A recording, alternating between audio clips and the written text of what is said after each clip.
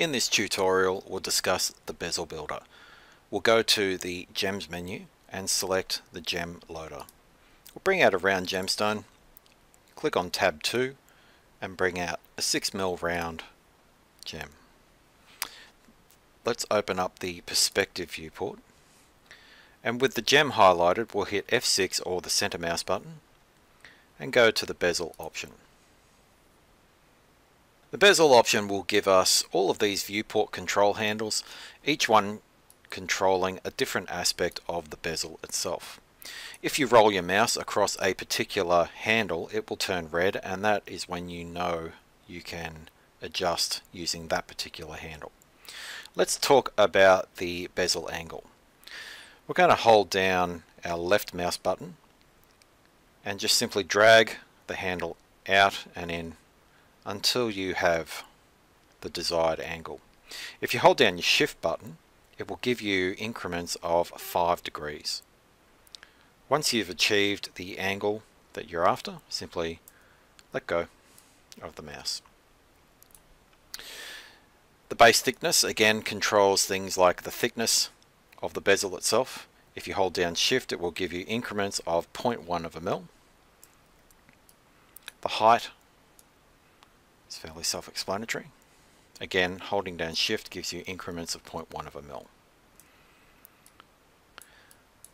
The other viewport control handles at the top of the bezel control the Z height of the chamfer,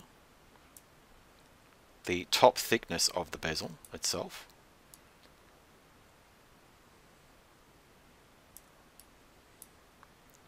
the X axis of the chamfer, so if you wanted it completely flat,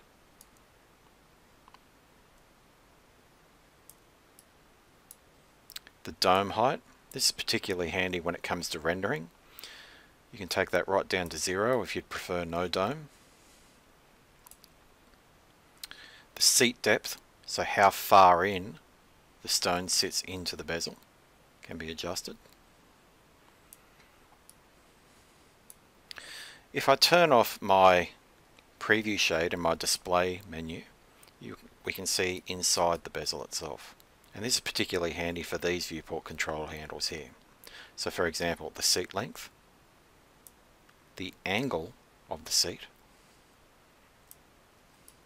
and also the scale of the bezel itself, which is particularly handy if you have a gemstone that has a rounder pavilion than usual. We can adjust that, adjust the seat angle accordingly, and the seat length if required.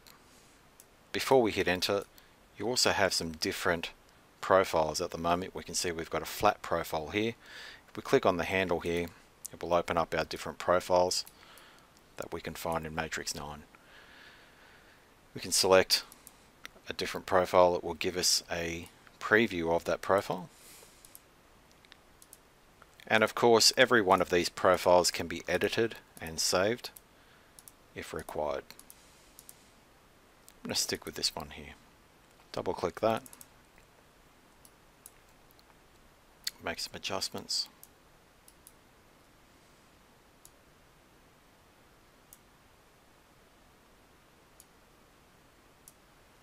And once you're happy, simply hit enter.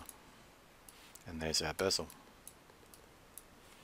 It's important to note that if we need to edit this bezel for any reason, we simply can select the bezel, F6 or center mouse button, and click on edit bezel, and it will bring back all of the viewport control handles required. It's also important to note that on the left hand side of the screen we have our manual controls, which you can adjust if you'd prefer to use these, or simply type in a particular parameter and hit enter, and that will be exactly 2.5 mil.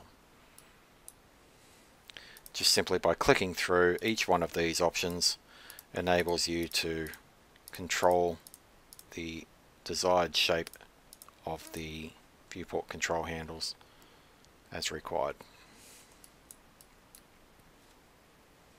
Simply hit enter when you're finished, and there is your finished bezel.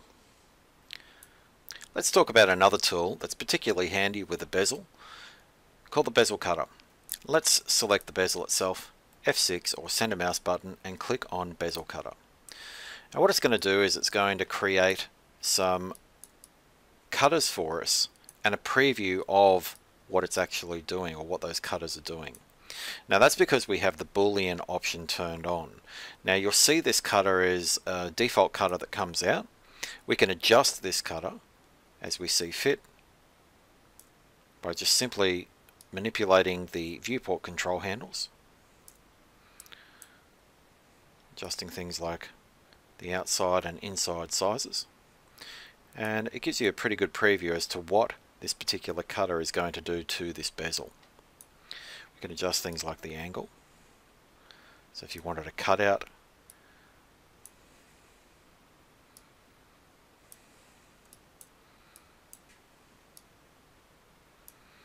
and adjust the Z height. And once you're happy with everything there, we can simply hit enter, and that will automatically Boolean that for you. Let's look at another bezel tool. We're going to bring out a gemstone from the gem loader, and this time we'll bring out a 3mm gem. I also want to bring out a ring rail, so I'm going to bring out a size M, and then in the through finger viewport I'm going to select my gemstone and just using my gumball take that gemstone into position where I want it to sit, just above the ring rail there. With that gem highlighted, we're going to hit F6, and instead of going to bezel, we're going to go to under bezel, which will create an under bezel for us. And you can see here that it has accounted for the circumference of the ring rail automatically. Again, you can see that you have the same viewport control handles that you had with the Bezel Builder, all controlling different things like the angle, the height,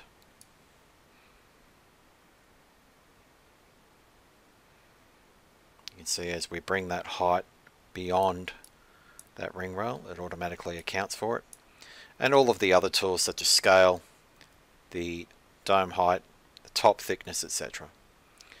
Also our profile. Once we're happy with everything there, we simply hit enter. A practical use of this is to select the piece, and we can use our rotate option with copy turned on, copy from F4 at the center of the universe, and from that point there to here to these points, hit enter, select these three pieces here and simply mirror around F4, hold down shift to engage ortho, and then we can simply select all of our gems here, F6, and select our prong tool, drop that prong down beyond the finger rail there, adjust the thicknesses of the prong. Large prong diameter we'll take out to say about 0.9 mil. We can adjust the height if we require, the taper,